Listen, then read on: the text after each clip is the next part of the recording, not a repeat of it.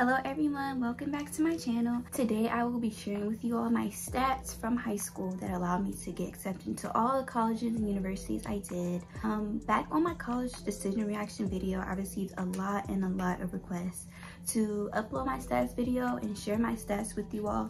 I know this video was really helpful for me when I was applying to colleges, just to see where I was standing in getting into a lot of the top schools that I wanted to. Just for some background, I did get into Ivy League schools, top 15 schools, and the top HBCUs. I was accepted into UPenn, USC, American University, George Washington University, Howard University, Spelman College, Drexel University, and those were just to name a few of the colleges that I was accepted to. Just to be clear, these are the stats that worked for me, but you do not need these stats to get into the top school that you went to. Everybody has different grades, different classes and everything, different activities, different community service, and that all factors into your application and what the admission committee is looking for. So let's get right into the video. Just to start off, I'm going to give some background on my school. I went to the #1 high school in DC, and with that, we were a very rigorous school. We focused a lot on standardized testing. We focused a lot on college prep. That really helped prepare me for the college application process and for just college in general, and I definitely think that that helped me get into a lot of the schools that I did. So starting in freshman year, I began to take advanced courses. During my freshman year, I took pre-AP English and pre-AP World History. So with those classes, since they weren't full AP classes, they only boosted my GPA by 0.5. So because of that, instead of it being a 4.0 scale, it was a 4.5 scale. So if I got an A in those classes, my GPA in that single class was a 4.5, and that affected my overall GPA. So this allowed me to have my GPA throughout all 4 years be above a 4.0. So like I said, starting freshman year, I took pre-AP classes, and this wasn't by choice. Because the school I went to was so rigorous, we were all required to take pre-AP classes, those pre-AP classes in freshman year. So I scored A's in those classes in freshman year, and by the end of my freshman year, I think my cumulative GPA was a 4.07, and that extra 0.07 came from the pre-AP classes that I was enrolled in and that I passed. So now, going on to sophomore year, I began my first AP classes. I was enrolled in AP World History, and I also took an extra after-school class for AP Macroeconomics. So those AP classes were weighted on a 5.0 scale. So those classes definitely boosted my GPA. So by the end of my sophomore year, I think my GPA was a 4.17, because I think I had like all A's or nearly all A's at the end of my sophomore years. So with those AP classes, I also took the AP test, and I scored a 4 on both. And yes, I did send those scores to all of my schools, and I did insert those scores into my Common App. So by the end of my sophomore year, I decided that I wanted to join the International Baccalaureate program. So what that is a very rigorous program, and at my school, that program consisted of 18 students, and all 18 of us went to the exact same classes every day. So we were all together in one group going to each class every single day, and we took, I think in my junior year, we took 7 classes. So that consisted of IB Math, I took IB English, I took IB Spanish, I took IB Theory of Knowledge, IB Visual Arts, and IB 20th Century World History. Since I took all of those IB classes, and those classes are all weighed on a 5.0 scale, and I took all of those IB classes, that really boosted my GPA. By the end of my junior year, my GPA was a 4.28. So with the IB classes also comes the IB exams that you have to take in senior year. My senior year, my school opted out of taking the IB test, so they mainly focus our IB scores on our internal assessments and our different papers you wrote. So our extended essays, the IAs, and all of that. So all that combined gave us our IB scores. So looking back at my IB scores, for my IB English class, I was scored a 5. For my IB Spanish, I got a 5. For my history class, I received a 4. For my biology class, I received a 5. For my math class, I received a 6. For my art class, I received a 4, and then I received the grade of a C for both my history extended essay and my theory of knowledge essay. So in total, I earned 30 points for my IB program. So yes, I was awarded the IB diploma. And I do feel like being enrolled in the IB program definitely gave me leverage in my applications. When I was doing research, I found that admissions committee loved to see students taking IB classes, even if that's some IB classes, or if you're aiming for the full diploma, you'll be taking all IB classes. And I read that just shows the admissions committee that you're really geared towards taking advanced classes, and you're really geared to have a rigorous workload, and it shows how much you can handle it. So on my final transcript, I had around 15 IB classes on my final transcript. So I had 15 IB classes, 2 AP classes, and 2 pre-AP classes. Like I said, towards the end of my junior year, when I started applying for colleges, my cumulative GPA was a 4.28, and my rank was also a 10 out of 117 students. So I was ranked 10 out of 117 students. I was in around the top 9% from when I started applying for colleges. Then towards the end of my senior year, my rank was, I think, a 7 out of like 115, 110 students.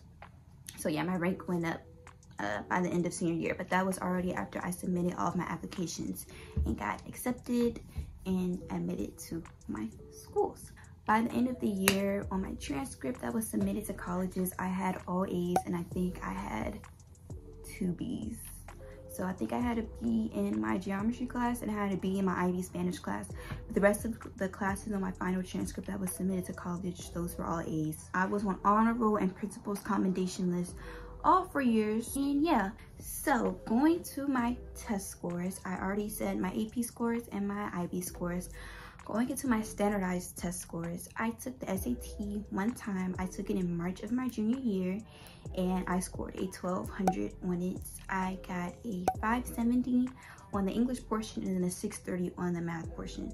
So I was only able to take the SAT once because of Corona. I took my SAT like a week before lockdown happened, and then towards those later months in the year, my SAT kept getting canceled, so I just stuck with the one score I had, which was a 1200. I submitted my SAT score to a lot of schools. Like I submitted it to Howard, Spelman, I submitted to American, I think I submitted to GW. I think I did. So I submitted to all of those schools, but the schools I didn't submit it to was the Ivy League schools in the top 15 schools. So I didn't submit it to Columbia, Princeton, NYU, USC, UPenn. I didn't submit my SAT to any of those schools because my SAT wasn't in the range that the admissions committee was looking for accepted students. So I decided to just leave my SAT out of my application because a lot of schools this year were test optional, and that did help a lot of students with their applications if their SAT score wasn't as high or if it wasn't in the range or anything. So colleges don't only look at your numbers. They don't only look at your standardized scores. They don't only look at your GPA or your rank. They also take a look at your activities and also how rounded you are as a person. So I'm going to go into some of the activities I did while I was in high school. Throughout my 4 years of school, I made sure that I was really involved in the community and that I was involved in school a lot. So I was the vice president of the National Honor Society. I was the vice president of the Spanish National Honor Society. I was on the youth government for Washington, D.C. I did an intern with the World Bank. I created my own IT business. I was in Make the Challenge Club. I did African dance. I was a part of the International Club. I was a part of the African Student Association. I was a part of varsity cheerleading. I was a part of the step team. I was a part of the Women Inspiring Strength and Empowerment Club. And I was also involved in the Links International Affairs and Business Clubs. So those are just a few clubs that I was involved in throughout my 4 years of high school. On top of doing a lot of clubs and organizations, I was also a part of a lot of volunteer work. So throughout my 4 years of high school, I accumulated over 300 volunteer hours. I volunteer at the Boys and Girls Club. I volunteer with the Congressional Black Caucus Foundation. I volunteer at elementary schools, a STEM program, at daycare. So I just did a lot of volunteer work because I know that colleges really look at how involved you are in the community, and that kind of like deciphers like how well-rounded you are. So you have the grades, activities, volunteer work, and all of that in one. Also, throughout my high school, I also made sure that I was in a lot of leadership positions. So as I said before, I was elected as city council official for the youth government of Washington, D.C. I received most outstanding youth award at a leadership institute that I was a part of, and I was also in the Columbia University Girls in STEM initiative program. So I made sure that I put that on my application and on my resumes and things like that, so schools can see how much of a leader I am. So in my high school, I get asked a lot if I did dual enrollment. I didn't do dual enrollment because I didn't have time for dual enrollment. So with the IB program and the rigor it came with, and also the after school classes, before school classes that I had to do, I didn't have time to do dual enrollment. It didn't have a way to fit it in my schedule, so I just stuck with doing the IB program and getting the IB diploma. I would do a dual enrollment if I could go back, because passing a class in dual enrollment and getting an A and or a B, and it kind of guarantees that you're going to get that credit in the school that you decide to actually enroll in the university. So I would do dual enrollment if I could go back. And yeah, for my Common App essay, I can just speak a little bit about that. For my main Common App essay, I spoke about the discrimination of Black women in the healthcare field, and I just wrote a personal story on that and my look on that and what I would do to fix that and resolve that issue and what steps I would take. So that's what I based my Common App essay around, and I feel as though my essay was really strong, and that was definitely one of the things that helped me get into these schools. So throughout my application, I just spoke about how I wanted to enter the medical field throughout my applications and throughout my supplemental essay. So everything in my application tied in, and it was kind of like one story, and everything wasn't all over the place. So that did really help me, I feel, get into those schools. So yes, I think that's it for the video. I think this video was pretty short, but I did share with you all of my stats, my GPA, my rank, the classes I took, how I did in those classes, and things like that. So yeah, so if you guys have any questions on how to get into college or anything like that, just comment them down below and I can answer them for you all. I hope this video helped you all, for everybody who's applying for college, for every seniors who's trying to figure out which direction they want to go with their applications. I hope this helped, and I will see you guys later. Bye.